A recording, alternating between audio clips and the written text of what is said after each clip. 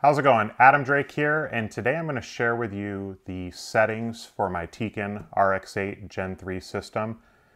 With the RX8 Gen 3 ESC, I use the Tekin 1900 kV motor. I power all of that with the ProTech 6400 milliamp 4S Shorty Pack. And with the 4S Shorty Pack, it has, like I said, 6400 milliamps, so it has a ton of capacity, a lot of power. Depending on the length of the race and kind of the size of the track will kind of determine whether you want to always charge that to HV. Typically, because I have plenty of power and also plenty of runtime, a lot of times I'll just charge the battery just to standard 4S, not to HV. Because what I found when you charge to HV, yes, it gives you an increase in power, it gives you an increase in runtime, but a lot of times it's overkill.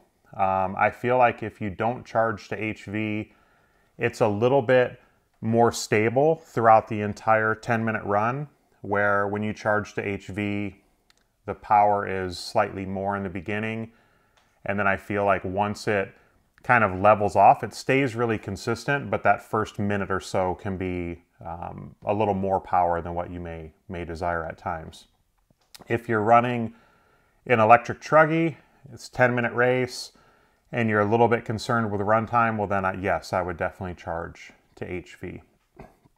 With the RX8 system, I'm sure many of you have seen in my MBX8R Eco, I use the traction drive clutch system, electric clutch system. This also helps kind of just smooth out the delivery of the power. It makes it a little bit easier to transition from nitro and electric throughout the day, and also in bumpy conditions, which a lot of times that's what we're racing 8 scale in. This just helps put the power to the ground. But you'll see when I start to go through some of my ESC settings that it's all about controlling and having like smooth, manageable power. Out of the box, pretty much any of the brushless systems on the market are overkill for what we're doing. So with running off-road, again, normally bumpy tracks, not super high bite, we want to have settings that are providing us with really smooth, manageable power. So let's get to it. I'll go ahead and kind of run down basically screen by screen, each step within that screen. If you were to hook up your ESC to the hot wire system, that's how I kind of make adjustments. You can do it through the speed controller itself, but if you have the hot wire, you can just make a lot like more precise or fine tune those settings for the Tekin RX8 Gen 3. So the first setting will be the cell cutoff, and what that's going to control is the voltage. So basically, if you're out on a practice day and you're just running, you'll want to make sure that you have that cell count set at 4S, because what that is going to do is once the voltage gets to where it's too low to operate properly, it'll just shut off. It's basically a safety feature. For me personally, I turn the cell count off, because if I'm in a race, maybe I false charge the battery, I want to be able to run as long as possible. I'm not super concerned about hurting the battery or reducing the battery life. What's important is trying to win the race and get the best result possible. But for most people, or the average guy, batteries are expensive. So I would, for the safety feature of it, always set that cell count to 4S. Next setting is the BEC voltage. Stock is 6 volts. I run that at 7.4 volts. And what that's going to control is the servo speed or the power that is being provided to the servo, which is going to have an effect on the speed and torque of the servo, and also the voltage going to the fan, which I don't use. So the reason why I run 7.4 volts is because in all of my nitro cars, the voltage is 7.4. So this gives the steering and the servo the same amount of power and gives it the same feeling as what it would on my nitro car. If you have a servo that just feels too fast, you can turn the speed down on the radio, or you can just turn the voltage to 6 volts. Next would be motor direction, which is normal. Depending on your car and the orientation of your diffs, you may need to switch that, but in the Mugen car, you run it normal. Motor type is brushless with forward only. For racing, you don't need reverse. You don't want to accidentally have, hit the trigger and have it go into reverse, so I have the reverse turned off. Next will be fan, which I always have the fan on, and what that's doing is just providing power to where the fan is supposed to plug in. Even though I don't use a fan, I just always leave fan on. The final step for this first page will be data remote erase, which I have off. So on to the next page, which is more relying on brakes. The first thing is drag brake. So I normally run between 6 and 8% drag brake. Right now I have my drag brake set at 8%. And most nitro guys I don't think run drag brake because we're used to not having drag brake with our nitro cars. But I feel if I don't have a small amount of drag brake, I sometimes feel like it almost has the feeling like in nitro as if the engine was running on, because when you let off, it just continues to freewheel. So like I said, I run between 6 and 8% drag brake.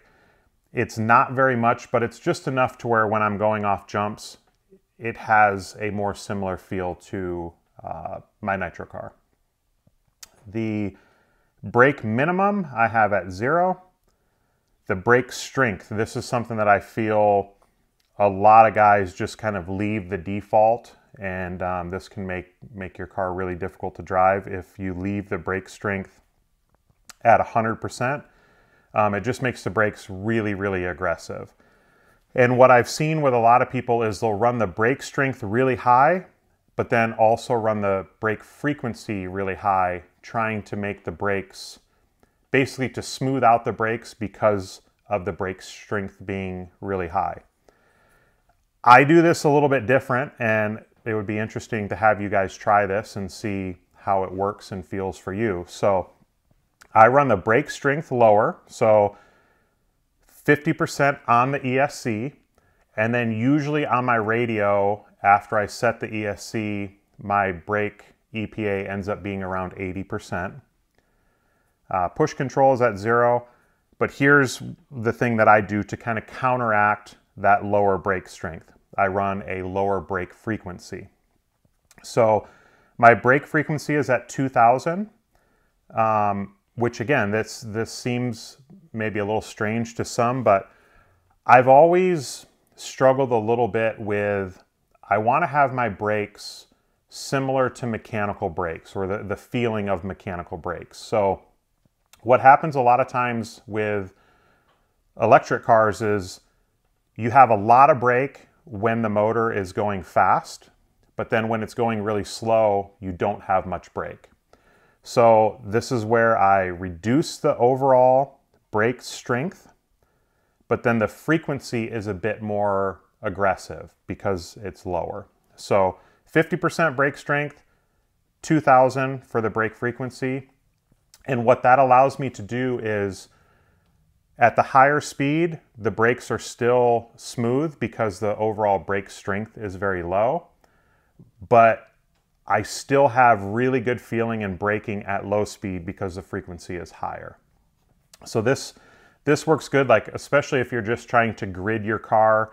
Sometimes it can be difficult to grid your car, or if you have enough brake to where you can roll up to the grid, hit the brakes, then when you're on the track, you feel like you have too much brakes when you're moving faster.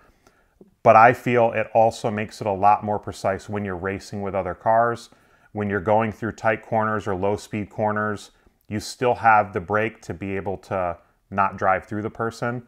But yet you still have the feeling when it's high speed for the brakes to be smooth. So active drag brake I have on. RPM brake I have at 2. And then now we will move on to the throttle profile. And first item on that will be the torque setting. So with Tekin, basically that can go 1 through 10, 10 being the most aggressive, 1 being the smoothest. I have my torque setting at 4. It depends on, just like with the brakes, if all these settings kind of work together. So with the torque setting being at 4, this just helps make the power delivery really smooth and manageable. If you need more power, you can turn that up. But when you turn that up, you may also need to turn up the throttle frequency to smooth it out. But I currently have my torque setting at 4. Typically, I'll run that between 4 and 6. Throttle minimum and neutral width are both at 1. So again, trying to get the initial like input that you're giving it from the trigger to be as smooth as possible. Reverse speed and reverse delay I just have at the default 34 and 0.8, but because I have it set in brushless forward only, that doesn't matter. It's not doing anything. The throttle frequency is at 10,000, and that's just going to help really make the power smooth. If you want it to be a little bit more aggressive, you would lower that. If you want it to be even smoother yet, you could raise that. Throttle profile is 3, and then the final page is the timing profile, and I just have profile 1, and then I have that set at 5 degrees, which is the minimum. So again, trying to have settings to where you have good manageable power, but that is smooth and drivable. A lot of times it's really, really easy to overpower your stuff in electric, and with the Tekin RX8 Gen 3, as you can see, there's so many settings that you can work on to smooth out and manage the power both on the throttle side and the brake side. And if you're more into bashing than racing, then you can bump these numbers up and have ridiculous power. But for racing, a lot of times you want to just make sure you have really smooth, manageable power to get the best results.